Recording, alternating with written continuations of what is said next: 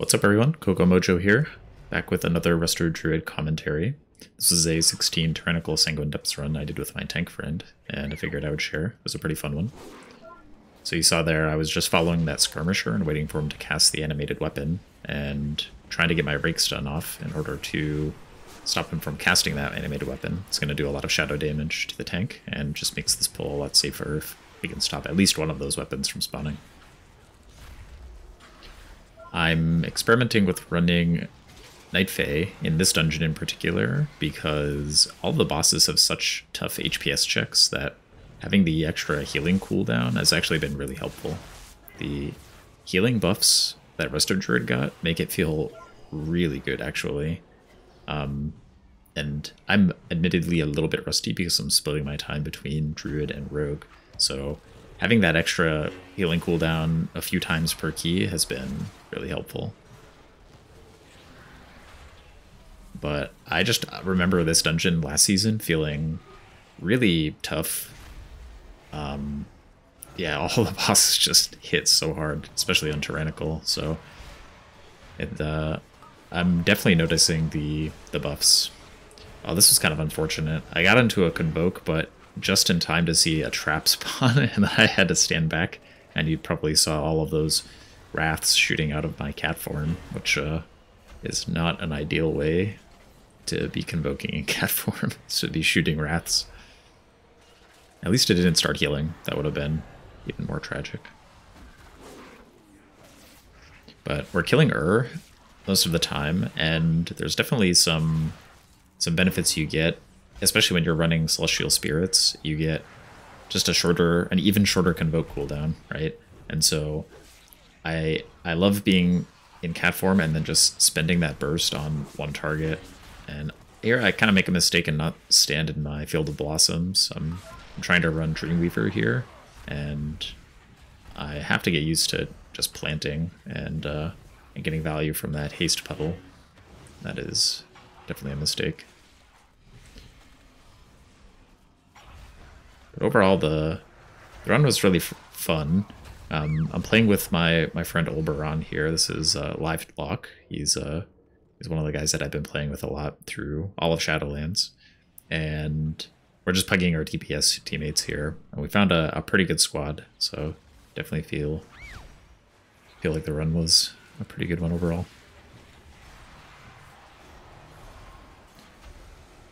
I think one of the things that I should start doing is being the one to do the prio into the encrypted mob. So like I'm just like padding right now and killing a tick, but like what I'd really love actually is for my DPS teammates to be spending their cooldowns on killing the mobs, and then the encrypted guy, like, he kind of dives passively, but I think if I kill him a little bit faster then, or help kill him a little bit faster, then that might be more value for the team. So that's something I want to actually try to work on. And I'm pretty sure on my rogue, I literally just ignore the encrypted mobs. I like do no cleave on sub rogue, and so unless like I really need to do prio on the encrypted mob, I'm just like ignoring them because my teammates are gonna kill him passively. But on the druid, I actually do like pretty good single target dam. So, and damage is damage, right? Like I should just be prioing the mob and helping the team get their cooldowns reset a little bit faster.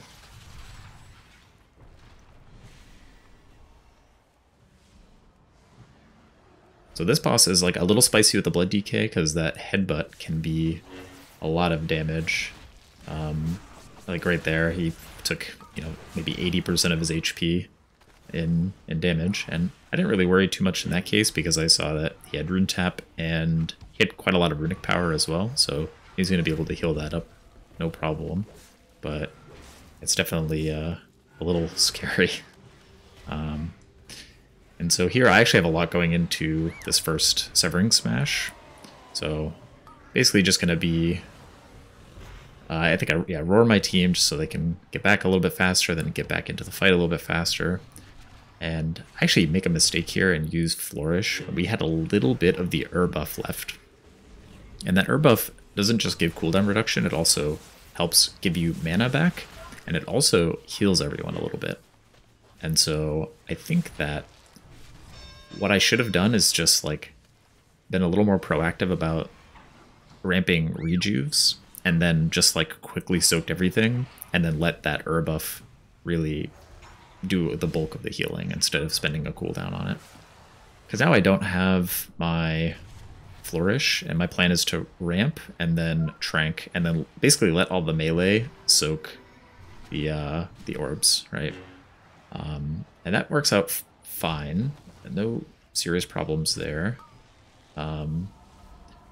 But this is one of those bosses where like everything matters, especially on higher keys. This key is probably a little too low to really matter.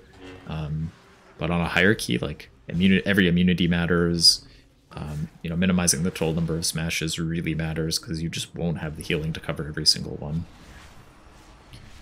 So here, yeah, I just instantly soak and start casting the Convoke, and it feels like kind of easy to cover it. To be honest, the Druid healing is so good, and just get into bear form to help soak that. And then just, we already had a drain, a hungering drain, and so like there's not a lot of damage coming out now.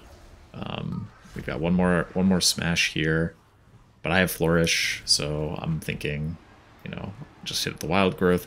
I think I make a mistake here. I should have actually Swift Mended first to get Soul of the Forest, but like it doesn't really matter. The boss is dead and we're chilling.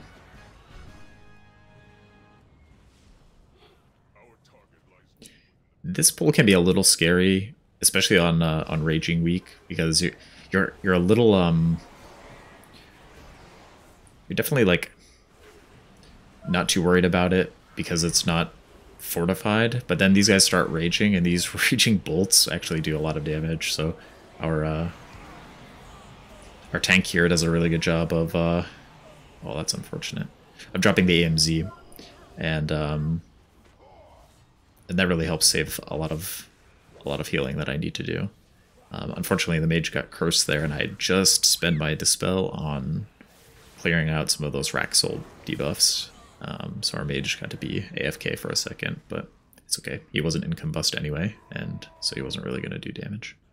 But now he's got a bust, and he should be busting. Actually, maybe he's going to save for... kind of curious if he ends up saving, but it's okay. I have cat form Convoke, and so I can do some pretty good burst prio here, and it actually feels pretty good. I'm excited to try Convoke with Draft of Deep Focus and see if there's like a cool hybrid like prio burst, but also like really strong team healing build. I think that could be pretty fun. Here I'm actually a little worried about our DK because I saw that he had really low runic power. But one thing I didn't notice is that he just got into his Swarming Mists, so he actually, it turns out, has infinite runic power. But I definitely put a lot of healing into him at the start there. Another unfortunate situation where a mage gets the curse. Not the end of the world. Again, he's not in combust, but ideally, I think I should be letting, especially on Tyrannical Week, letting those rack souls just sit on people and just healing through it, and then prioritizing my dispel for the curses. I know when I'm on my rogue, I actually will tend to prioritize stops on the curses, because one of those going off is really, really devastating, especially if it's on the healer on a fortified week, or if it's on the mage during their combust, like they're gonna lose all of their damage. And so the more I play DPS, the more I am like thinking of ways to like help my team do more damage.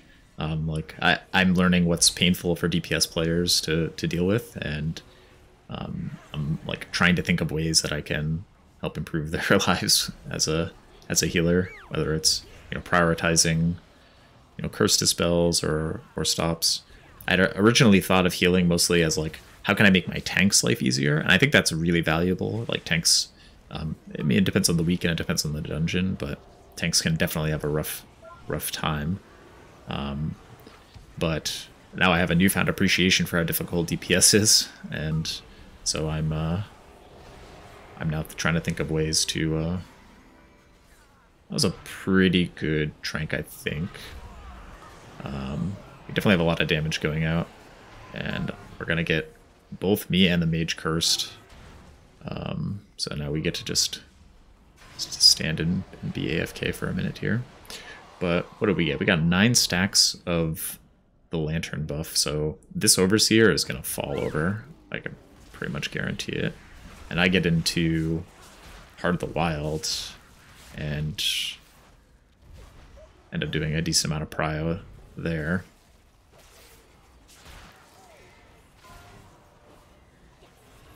And I give everyone Stampeding Roar, I think. Yeah, just trying to help them get away a little bit faster. I got the curse, which is a little unfortunate, but again, not the end of the world.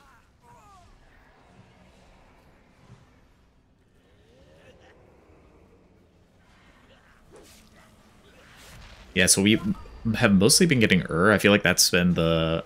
Oh, that was close. I think our mage was down to like less than 1,000 HP right there.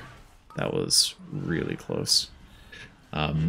We've mostly been prioritizing It feels like that's been the move, just because almost everyone benefits from cooldown reduction, and the mob is definitely the easiest one to deal with, right? It's like entirely on the tank, and melee DPS, of course, to dodge the swirlies.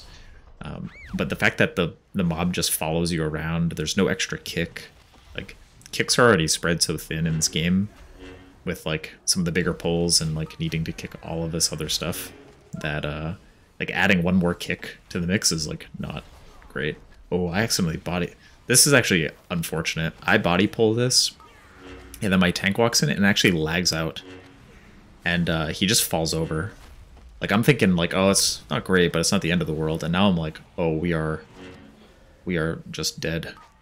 So I get the B-res, but he's literally just lagging out. He sounds like a robot in Discord right now, and I am very worried. And I'm in a pod, and he's almost back. I remember like right around here is where he starts talking, and now he's back, and I think we're in pretty good shape. Our rogue is actually in rough shape here, so I'm doing some prio on him. Mage helped with the... Oh no, I decurse that. Oh, we kind of stabilize. Okay, I soothe that scribe. That scribe is doing a lot of team damage. I think I could have helped this out a little bit if I had maybe done another soothe in there. If I had soothed one of the scribes a little bit earlier, then there's a chance that our demon hunter doesn't die to just random books. But I also didn't catch if he was if he had aggro on some of the mobs as well. It's entirely possible that he was just our tank for a little bit there. So I'm actually like kind of surprised that we survived that, but oh, this is kind of embarrassing. I'm watching myself stand here and doing all this cat damage and stand right next to my Field of Blossoms. Like how am I not standing in my Field of Blossoms right now? That's, what is it, like 15% haste? It's like half a bloodlust, and I can get it every minute, and I'm just like not benefiting from it. I am definitely rusty on Night Fae, because I've mostly been playing Kyrian and Necrolord in most of my keys, so I definitely have to get used to that. And actually before, last season when I was playing Night Fae, I was also playing Korain most of the time for First Strike. So I am definitely super rusty on standing still. It's not something I like to do as a druid. Like, one of my favorite things about playing druid is that it's so mobile, and I feel like putting down a circle and then needing to stand in it is like feels bad. It is definitely not ideal. It's not the end of the world either, but I think here I'm asking my tank if he wanted me to root that scribe patrol, but we're like, fuck it, we've got the urn open, we might as well pull them in and get more stacks. That was a weird flourish. I don't know why I did that. I actually have no good reason for that flourish. I think maybe I wanted to just like prioritize damage for a second, but no one was really in any danger. I think I'm on edge a little bit from the DC and near wipe, so I'm being a little bit more cautious. I think I actually end up playing pretty cautiously throughout most of the rest of this key. And I don't think that's strictly necessary. Oh, here we know that this is the real Chamber Sentinel, and my tank asked me to go proc it and bring it in because he doesn't want to move the scribes of the warden. He wants to keep these guys grouped. This was unfortunate too. We missed a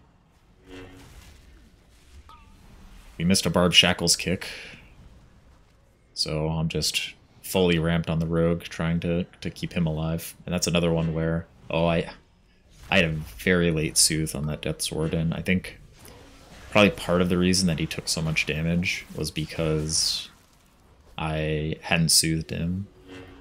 So that was a mistake. I was definitely tunnel visioned on just healing, and I think I could have actually prevented more damage by spending a global on soothing.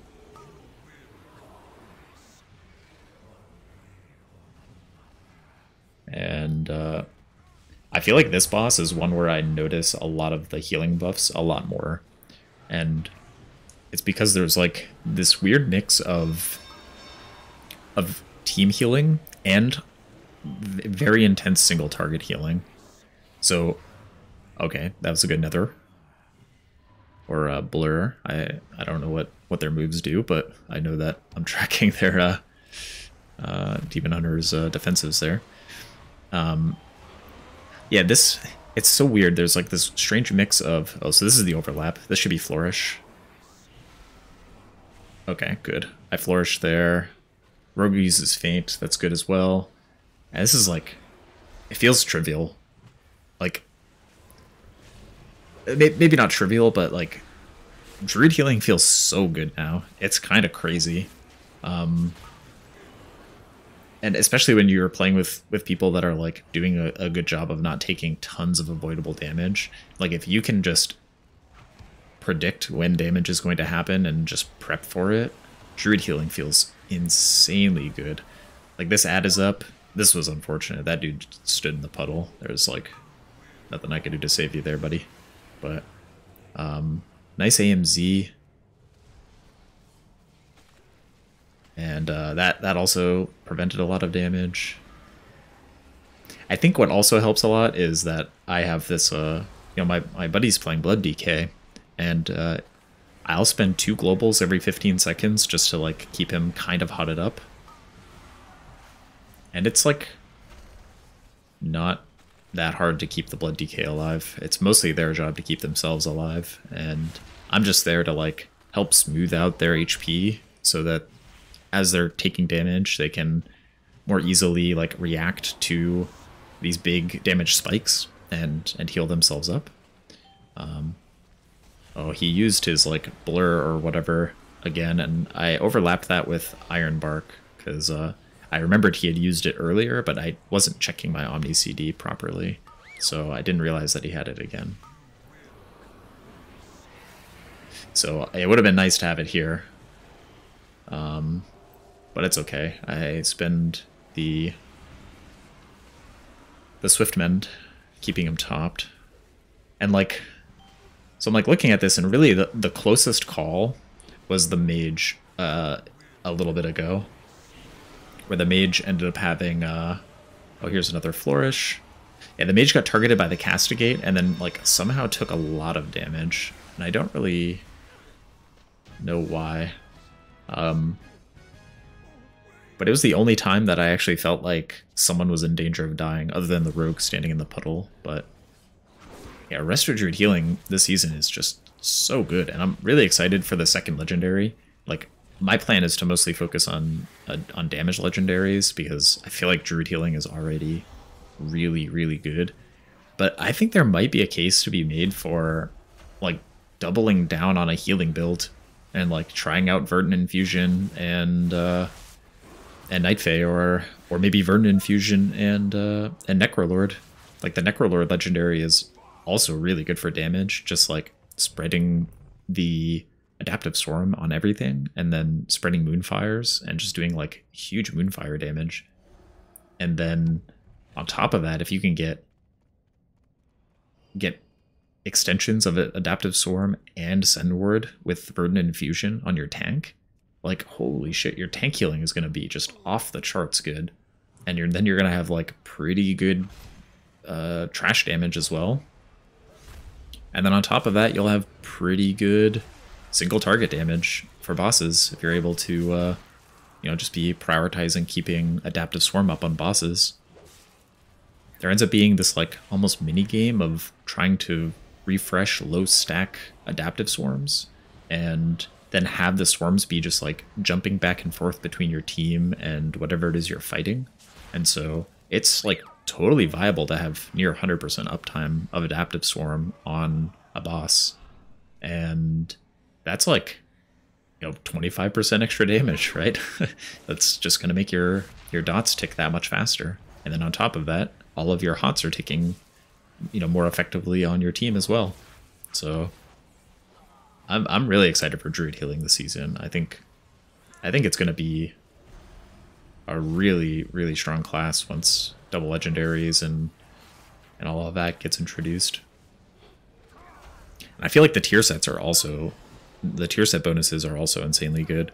I mean, it doesn't do anything for your damage, and Druid healing is already so good, but like you're already pressing Nature's or Swift Mend to get Soul of the Forest when you want to heal your team, and so just getting Tree in that case is like insanely good. I think I may have only gotten 2 here. I don't know if I got 3 orbs, but in either case, like this was the boss that I had in mind when I decided to play Night Fae for this dungeon. I'm like, okay, we're gonna kill the so I'm definitely gonna have Convoke for both damage and healing right away on this boss, right? Like you probably saw I sent the Convoke for damage, and then it's already back up. And on top of that, I also flourished, so I'm getting a lot of benefits from the cooldown reduction of Like, I've got the Convoke, I've got my Bark Skin back, like, it's actually kind of cracked for this dungeon and anywhere where there's going to be a lot of HPS checks. And like here, I'm like, well, I pressed Innervate, which maybe was a little early on Innervate. And my weak core is telling me to like press more buttons to heal my team, but like the damage is over and everyone's like in pretty good shape. I'm gonna do a little bit of prio on the mage just because he had that dot. It's like that random dot that the boss puts out. I'm gonna come over here and get in my F-Flow, and then we'll Wild Growth, and then okay, I don't know if I love that Convoke actually. It definitely was like valuable from a healing perspective, but I had Flourish, and I think what I should have done actually is pressed Flourish and then spent that Convoke on more damage here, because I have my Ruby, and now I just press my Ruby without anything else, and I'm not gonna lie, that's like a little scuffed. I think if I use Flourish there and then DPS Convoke, then I would have... I think I took 4 orbs. My poor team. I mean, to be fair, my rogue hasn't pressed Cloak, and my mage hasn't used their Ice Block yet. So that's not ideal, but yeah, I think if I use Flourish there instead of Convoke, then I can send the DPS Convoke, and then I have my Tranquility. And so here I have the same idea, but it's like kind of late. I'm also thinking maybe we just kill boss and we don't have to get hit by this, but then I'm not a believer, so I collect my orbs. But yeah, I didn't use Trank there, and I think I could have fit in one more DPS Convoke if I had used Trank to cover that gap. I think it was just kind of bad planning on my part. I just kind of looked at what I had and sent the first thing that I kind of noticed, and that's definitely a mistake. So our plan here, we got enough count upstairs that we can just kill this pack and then Shroud past the 3-pack of lieutenants. So this is like, yeah, pretty easy. I don't even know why I put a hot on my tank there. He's full. But we, yeah, you gotta like kind of run into the wall there just to be as far left as possible. Even with the distract, like I sometimes will see people get caught by that mob.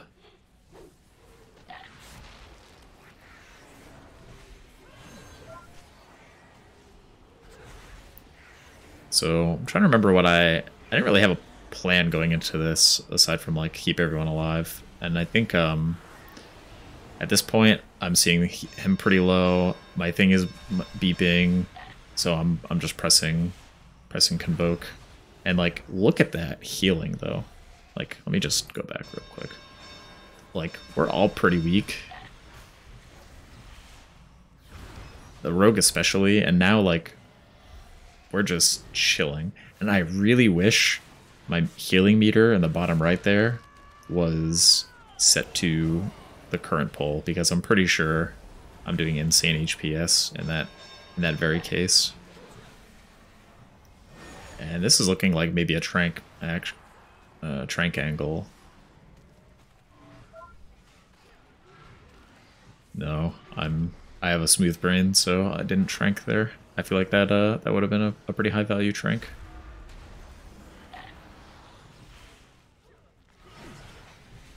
And the rogue used evasion. I guess that was probably thinking in case the blink step was targeting him, he could dodge it, but... So now I see that the boss is at 90%, and I have Convoke, Heart of the Wild, and Ruby, and I should spend it on Dam here, because I have Flourish and I have Trank. I should be doing damage. Oh, our Demon Hunter took that. That was rough, but we are healthy now. We are in good shape.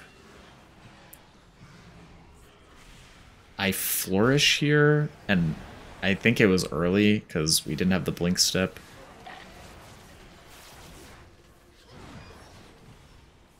Okay, I really want to see me use some damage here.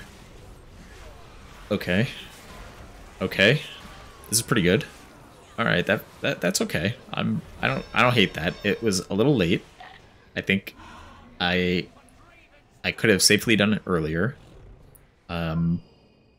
I guess I was waiting to get max stacks of the lantern. That's what I was doing. Definitely, that's what I was doing.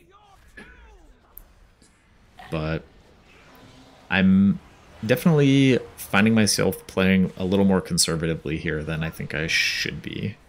I think... And this actually continues on to the last boss as well. I definitely remember holding my Convoke for way too long on the last boss. Like, I think I use it for damage maybe once. And that is definitely a problem. This last boss, though, like, it's one of those bosses that feels like you can go from everyone being fine to, like, everyone being dead in a very short period of time. If the bleeds cleave, like what just happened there, we didn't spread for that, and so it hits 3 people, and on the boss with the bleed and all of the other mechanics, and everyone's trying to like do as much damage as possible, it's definitely very, very stressful. And here I'm like a little worried about our tank. He's got the bleed. He's got his dancing rune weapon up, which is nice, but he's got a lot of runic power.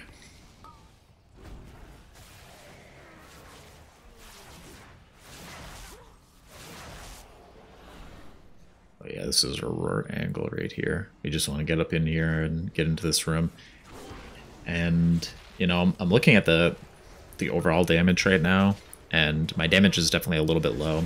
I think after that that first near wipe in the ring, I start playing a lot more conservatively. And, you know, it's not costing us the key. Like, by no means are we, you know, close to depleting this key, but like we probably could have two-chested it if I do just a little more damage, because like our DPS players are doing a lot of damage. They're in pretty good shape here. I'm pretty happy with how well they do. The tank is doing, you know, reasonable blood DK damage. This is like not bad damage by any means. And my damage is okay, but I can definitely do more here. And so here's another case where this like has what, like 200,000 HP, 250,000 HP. I can definitely be the one doing the prio on the and I think in pugs it's not really gonna matter because like I have no way of like communicating to these people that I can help with the and honestly I don't think I can do 200,000 damage to the you know, in a short period of time, like the same way that our DPS players can. But oh, I think I ate. Yeah, I got hit by the bleed and the piercing blur. I don't know what happened there. I guess my brain lagged and I decided to just stand in that piercing blur. That's like another case where like key too low, right? Like if I'm not dying to that piercing blur, then that's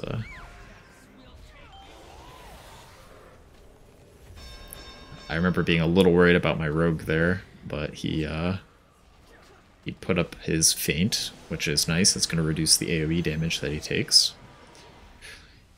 I think the other thing that I noticed on this fight was that, oh, I have Heart of the Wild up. Do I Heart of the Wild Convoke here? Oh, Heart of the Wild. But then everyone's taking the bleeds, and I'm here thinking I might need this Convoke. If like everyone cleaves the bleeds or like some bad thing like that happens, then I might need this Convoke. But at the same time, I have Trank, and I'm gonna have Flourish pretty soon too.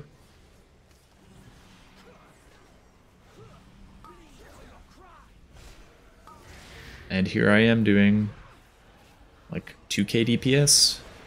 I'm cleaving the bleed on myself. I'm part of the problem.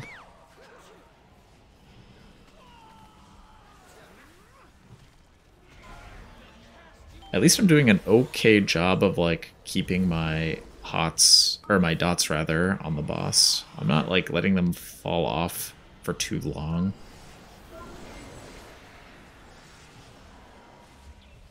But this is like feeling kind of spicy.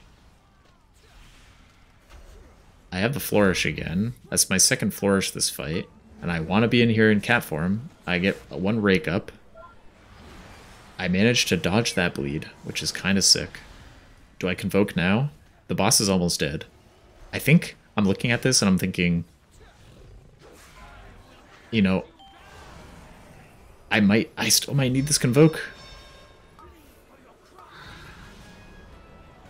And I think I was about to cast it there, actually. Because we're pretty low, and I know the boss fight is almost over, and the only thing that makes us not... okay. Alright, Will. The only thing that makes us not time this key is if we, like, full wipe, right? And the only way that's going to happen is if we, like, don't drop the shield or, you know, something along those lines. But anyway, I thought this was, like, a pretty fun run, and it definitely shows how useful all of the different builds are for Resto Druid, I think. Like, tailoring what you play to the dungeon at hand is, I think, one of the more interesting things about the game. And for like a really long time, it felt like Resto Druid had like one or maybe two builds that were really good. And now it feels like there's a lot of different builds that are good and can either just be like really good if you want to play them all the time. Like, I don't think there's anything wrong with that. Or they could be good situationally. Like in this case, the I want to keep playing Feral Affinity because I think it's just more fun. But I also knew that I needed some extra healing here, both because I'm a little rusty and because there's a lot of tough bosses in this dungeon. But it's cool that that there's so much variety that we can choose from, and that makes me really excited to play the class in this patch. But yeah, let me know in the comments if you have any questions or thoughts about how I can improve in based on what you're seeing here. And thanks for watching. Good luck out there.